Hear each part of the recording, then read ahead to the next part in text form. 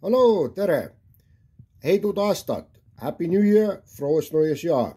Here is Kaido Ojamaa, and I have in front of you some of my homemade sushi rolls that I like to make.